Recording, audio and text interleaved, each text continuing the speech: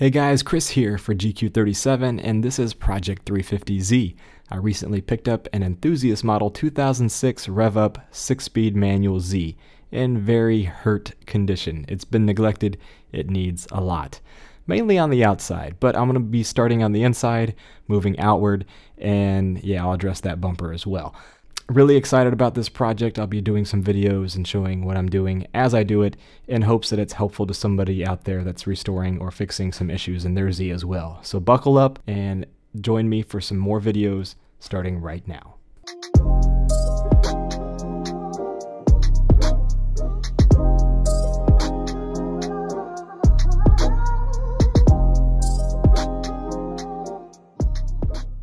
What's up guys, Chris here for GQ37. Today I am trying to get quite a few things done on the Z, most of them in the door panel here.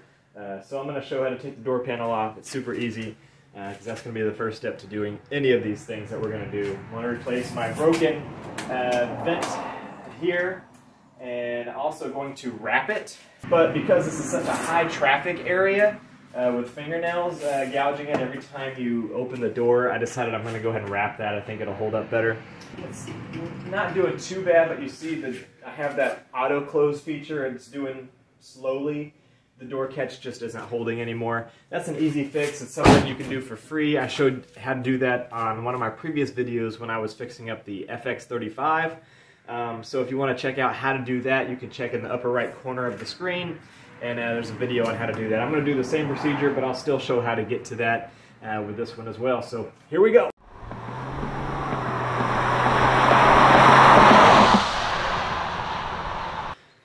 Alright, so three things you're going to need is 10mm socket with some extension. Especially on the passenger side, you really need the extension getting in the door handle pull. This one is not as bad, but you're going to want that. You don't necessarily need this much extension, but it's what I got. You're going to want a small screwdriver for those electrical connectors to be able to squeeze those in. And then you're going to want some plastic trim remover tools. Find the best access point. There we go. Pop that up. And then that small screwdriver, just going to push in and pull that one out. Same thing on this side over here. There we go. There's that. Now for painting this, I'm going to have to take these out. These are actually kind of a pain. It helps to have like 4 plastic trim remover tools and working them out, because you'll get one side out and you start working on the other side, and then this side tries to snap back in. So that's kind of a pain. I'll take those out in a little bit. But that's what it is. You've got 4 of these little release clips. You have to gently pry out because they're very brittle. They will break very easily. You don't want that. So we'll work on that in a little bit. I'm going to continue working on the door. So your first 10mm bolt is right there. So I'm going to go ahead and work on that. Again, more extension than I need, but it worked and came in handy on the passenger side.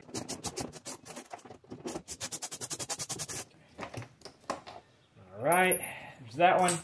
Then you've got one behind here, if I can show you. You've got this little pole here, plastic trim remover tool. I'm going to pry that, pop it out.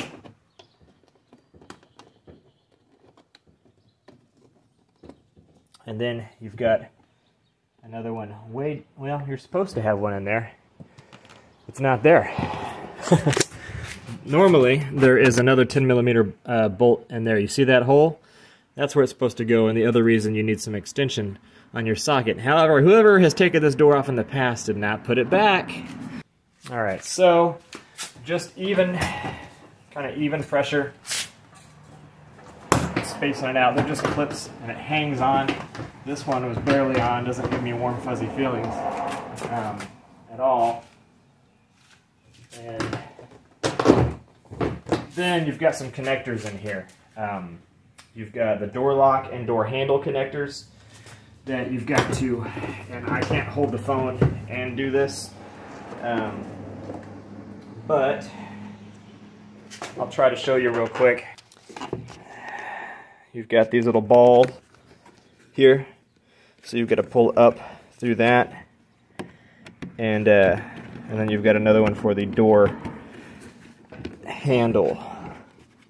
So it's kind of a push and pull. There we go, there's one. And just be mindful of how they go in there so that you can get them back. I know I'm upside down with you guys, I'm sorry. I don't know how else to show you, but I need my other hand now. And then you're going to disconnect right there, that plastic, that wire connector, and then you'll be free. Alright, needed my other hand there. Just disconnected that and pulled up on this little hook. And that door is free. Alright, 4 screws here. And per usual, there's a broken tab. I'm replacing that vent, not a big deal. It was already broken. But in order to get this out, you have to take this out too. There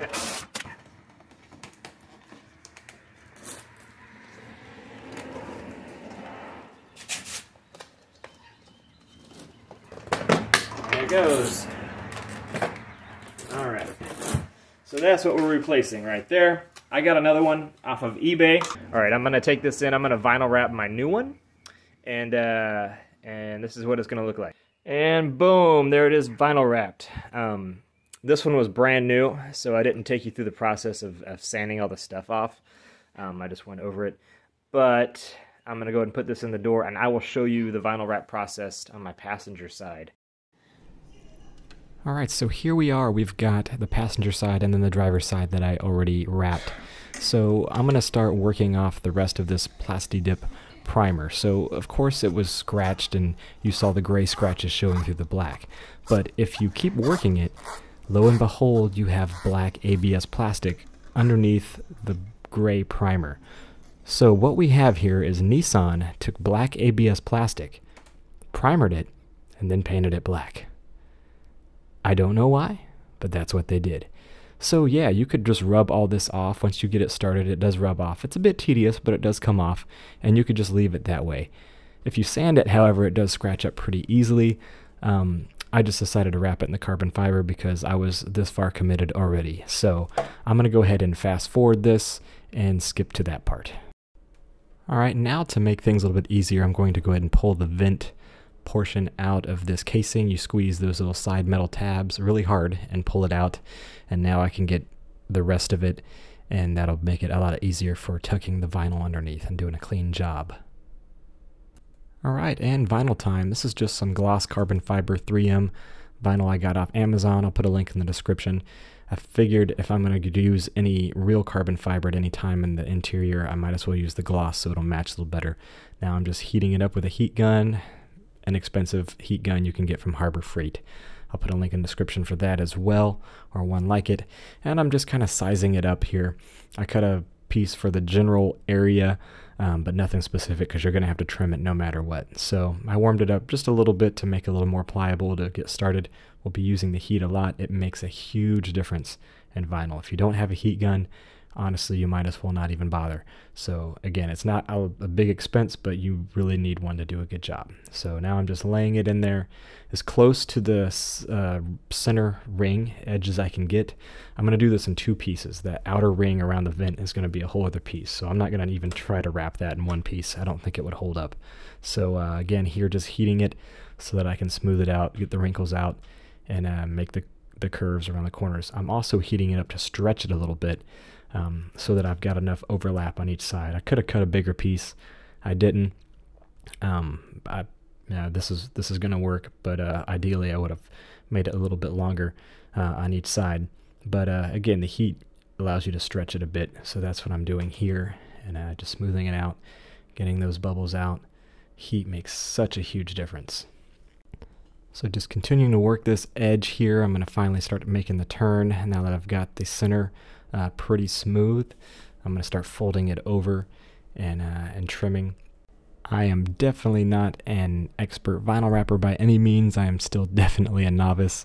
I've just tinkered with interior pieces like this. I would not attempt to wrap a car or anything thinking that I am good enough to do that. This stuff is a lot harder than it looks, but this is definitely something that you can do as a DIYer as long as you have a little bit of patience and a heat gun.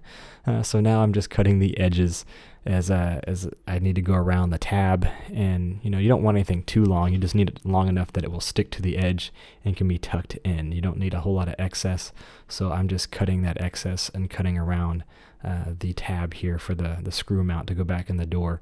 So, and I'm slicing the sides too, so it can lay a little bit on top of that mount, and then I'm just getting rid of the excess here. Now just hitting it with a little bit of heat again, and gonna do the same thing to the other side and the bottom, just working my way around. Again here, just cutting my way around that tab to make room for it so that I can fold it on either side of it and just make sure it's nice and tight and gonna stay. Alright, I'm finishing up this edge here and tucking it under. I didn't realize that my camera shuts off here in a minute and jumps, so I finished that bottom edge, and I cleaned up the top rim off camera apparently before I started wrapping the other piece. So I hate that you guys didn't get to see that, but I took a big piece all the way across the top of where I had started the bottom vinyl and went over that hump in one sheet, wrapped it around, and then I cut it. So that it would tuck under, and I thought all that was recording and didn't realize until I sat here in the editing room that it was not on here, and I apologize about that. But I did just do another rectangle. But the important thing I tried to show on camera, but again I didn't record, was that you want to make sure that if you're doing carbon fiber, that the weaving, the woven, whatever, the material, that it's all going the same direction. You want to make sure that it's flowing, especially since you're doing two pieces like this, that it kind of lines up. You don't want one going one way and one another. It just won't look natural at all and will be very obvious. So you just want it to kind of blend.